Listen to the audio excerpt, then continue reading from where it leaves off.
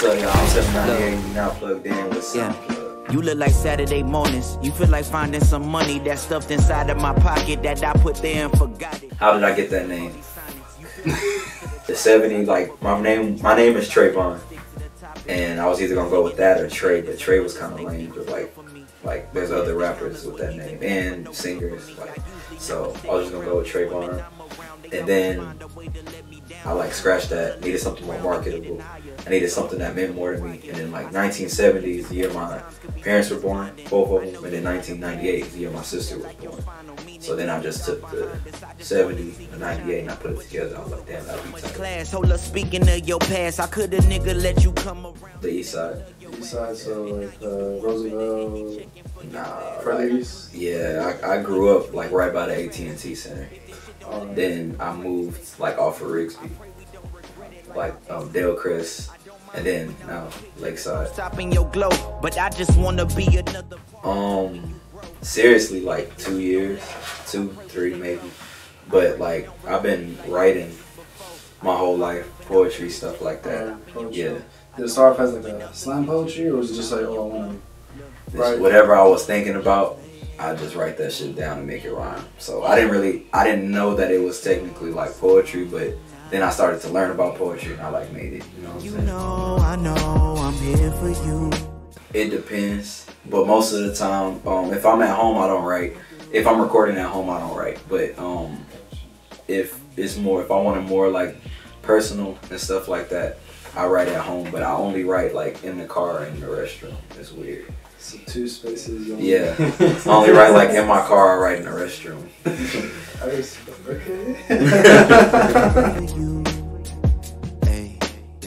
When I started music and stuff like that, I didn't start listening to rap music till probably like 6th or 7th grade. So when I started writing and stuff, I didn't have an actual influence because I wasn't listening to them. You know what I mean? I started like writing like singing songs. So then when the rapping stuff started, I didn't have nobody that I tried to make myself after. But from a business standpoint, Drake, Jay-Z, Rick Ross, their marketing is something that I would follow that. You know what I'm saying? I'll follow their blueprint with that. But as far as like a musical influence, I would say probably still Drake, you know, Frank Ocean.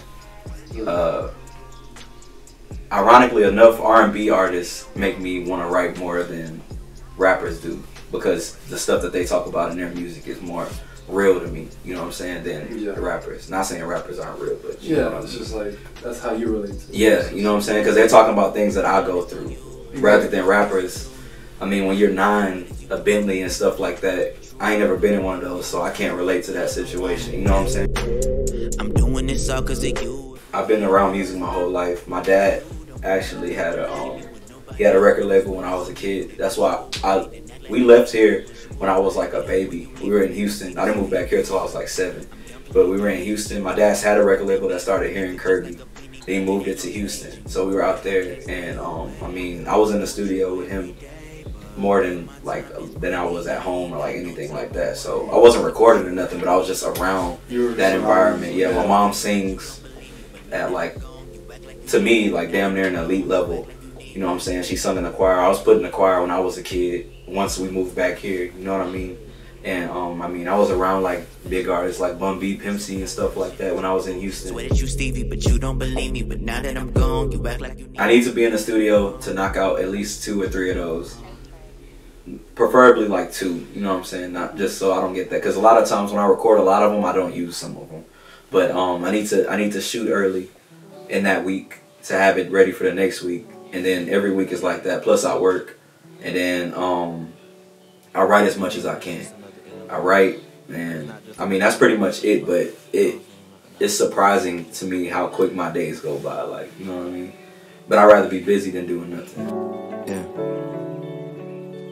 From a business standpoint, you can stay original, but like I was told recently by my mom actually, because once you really get in depth with the business and start to understand it more, you start to realize like there's things like this is an actual job. You know what I'm saying? Like, you don't want to look at it that way because I love music, but once you really are involved in it, it's like, damn, like I'm actually in like a corporate thing. Like they have corporate meetings for music. You know what I'm saying? And once you're an artist, you sign to a label, you're an employee. You know what I mean? Yeah. But you have a lot more leverage sometimes, but a lot of times you don't. But I realized that from the music standpoint, it's not hard to stay original for me. Because my mom, like, fortunately enough for me, she always let me be myself as a kid. Like, if I like something, she let me do it. So with the music, it transferred there well. Everybody on the same thing. It depends on the song, like of the Whatever Wednesday. With those, like with actual music videos, it's not that same. It's not the same process for me. You know what I'm saying? I actually do want to sit down, write stuff out. Even with lyrics, like what should be right here. If it's something that's important, we need to highlight this. We need to do that. And with the Whatever Wednesday, sometimes it's that way, but a lot of times those songs are super simple. Like some of them are like a minute, and we can have a lot going on in that minute that is just random, or we can plot it out. It depends on the song, how important I think the lyrics are in this song. Nobody knows how I'm feeling these days. I've definitely been listening to my playlist that I put out, and I always said when I started, like, I needed to put out something that I can like more than anything. Like Drake, who's, like I said, was one of my biggest influences during the Views time. I watched his he does an interview, but he did like an hour-long interview with Apple Music. I forgot the dude's name. They interviewed him, but anyways, he was saying that the songs on the album were constantly changing. What he does is when he finishes a song, he rides with it in his car, and if he can't ride with it in his car, that song needs to come off the album, because that's the music that he feels. And I was like, damn, like same, you know what I'm saying? So once that project was done, I haven't listened to anybody else. This was the first week I've listened to anybody else in like a month and a half, just because I was so zoned in on that. I'm 798, and just make sure you stay plugged in.